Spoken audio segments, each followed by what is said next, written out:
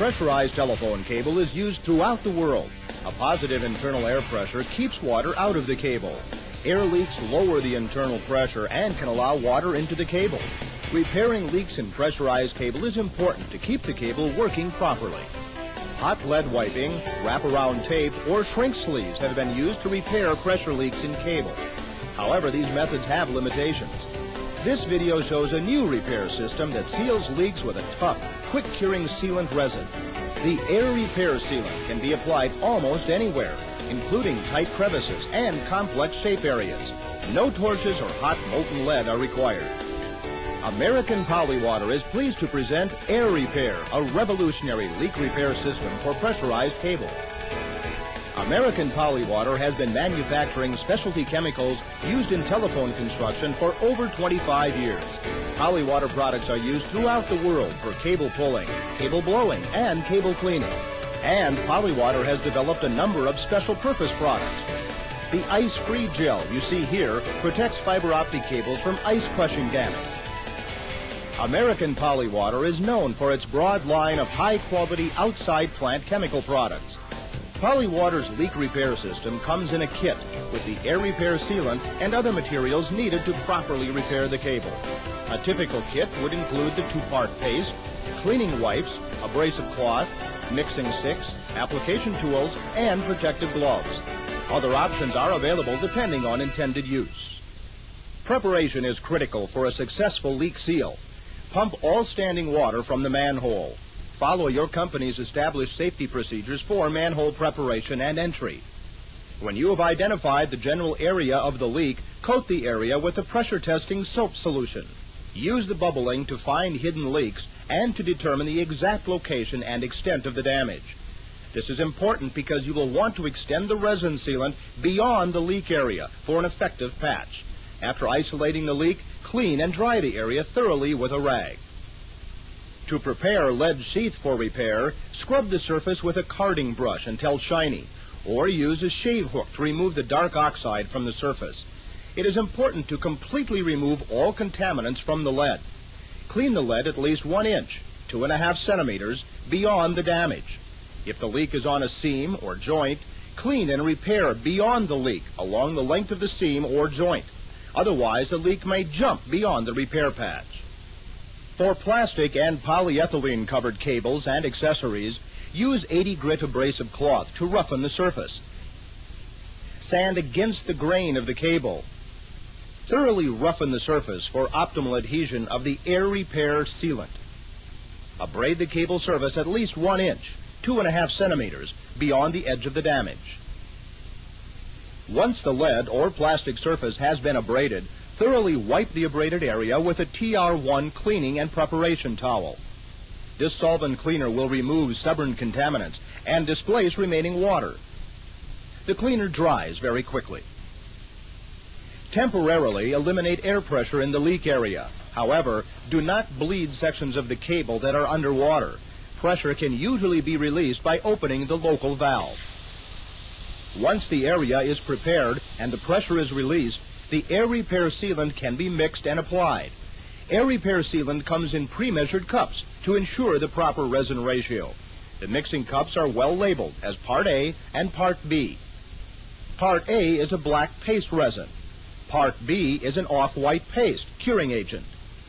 This is a fast cure system, and parts A and B must be combined, mixed, and applied quickly. The uncured resins can irritate the skin of some individuals, and rubber gloves are provided. Scrape the complete contents of the AirRepair Part B curing agent into the Part A resin container cup. Fold in and mix with a mixing stick for about a minute until the paste is well blended and the color is uniform. Be sure to scrape all sides of the cup. Mix until there are no streaks of black or white. Mix vigorously. The two-part resin will harden quickly. As soon as the paste is mixed, apply to the leak. The sealant should be applied generously to a thickness of 3/8 inch or 1 centimeter. It should extend 1 inch, 2.5 centimeters, beyond the edge of the damage. Do not apply paste beyond prepared area. Doing so may create a weak bond point. Several flexible tools are available to help with the application. Here, the trowel tool is used to spread the paste over the entire leak area. The tapered point can fit into tight crevices. Smooth the repair and taper the edge of the seal. This will give the repair a nice appearance and will prevent areas that can catch and tear. The tool or a gloved finger can be used to smooth the edge. It is also possible to wrap the repair with tape. Mixing and application should be done in about 3 minutes. AirRepair sealant will harden in 5 to 10 minutes. Cure time is dependent on the air temperature. At 70 degrees Fahrenheit, 21 degrees Celsius, the sealant will cure in about 10 minutes. At warmer temperatures, the sealant will react quickly and may cure in less than 5 minutes. At temperatures closer to freezing, the sealant may take as long as 40 minutes to cure. This means you may have to apply the sealant more quickly in warmer temperatures. Conversely, you may have to wait longer for repressurization in colder temperatures. After initial cure, the surface will be hard and will not show a finger indentation when touched.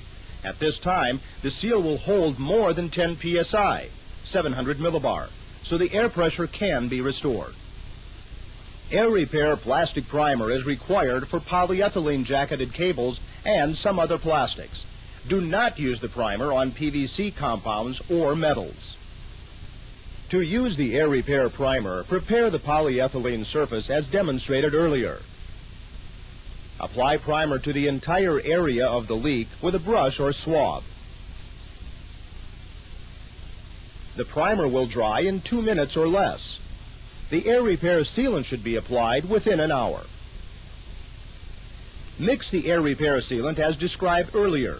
Once it is well mixed and has reached a uniform color, apply the paste to the area of damage, covering the entire primed area. The AirRepair sealant should be applied to a thickness of 3/8 inch, 1 centimeter. Smooth and taper the sealant. Do not extend the AirRepair sealant to an unprimed surface. The sealant may separate from an unprimed surface. The AirRepair putty stick can be used to repair large gaps and crevices, or as a temporary plug if local air pressure cannot be released. The putty comes in a clay stick with an activator core. To use the AirRepair putty stick, cut off a portion based on quantity needed, typically about 1 inch, 2.5 centimeters. Remove the plastic wrap and knead by hand for approximately 2 minutes. The exact timing will depend on the ambient temperature. The putty should be mixed to a uniform color.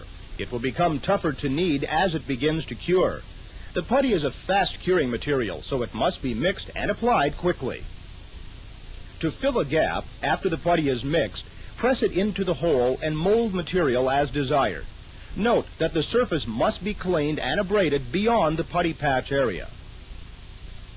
Plugging a pressurized hole or leak requires precise timing and practice.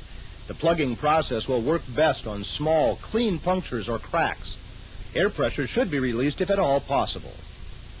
To plug a leaking hole, press the putty firmly into the leak and hold securely in place for 3 to 4 minutes as the putty cures. If pressure on the putty is released too quickly, the partially reacted putty will not develop full adhesion, and the pressurized air will blow under the plug. If attempts to reattach the putty fail, it must be discarded and the process repeated. The putty does not have the adhesion or durability of the AirRepair paste. All putty seals must be covered with the AirRepair paste to reinforce the repair. The AirRepair paste has good adhesion to the putty patch. No additional surface preparation is necessary if the sealant is applied as soon as the putty has hardened. Spread paste over the putty and at least 1/2 inch, just over a centimeter, beyond the putty's edge. Apply AirRepair paste to a depth of 3/8 inch, 1 centimeter, and smooth the repair. Taper the edge of the seal as shown and allow to cure. The AirRepair system can be used to seal a variety of pressurized components, such as valve stems, end plates, and load coils. The process is straightforward. Locate the leak using pressure testing soap solution. Properly prepare the surface. Abrade and clean surface with a solvent wipe. Mix and apply the unreacted paste in about a 2 to 3 minute period. The sealant hardens and cures in 5 to 15 minutes.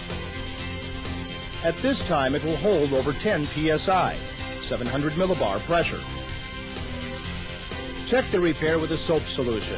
If the cable has been moved from its normal position for the repair, it should be re-racked to its permanent position immediately after testing. American Polywater has done extensive testing of the AirRepair sealant's adhesion and environmental resistance. Detailed technical data and laboratory reports are available through your Polywater representative. If you have questions on adhesion to a particular material, or if you would like an applications kit designed for your situation, please contact American Polywater directly at the address shown. Remember, stop leaks in pressurized cable with American Polywater's AirRepair leak repair system.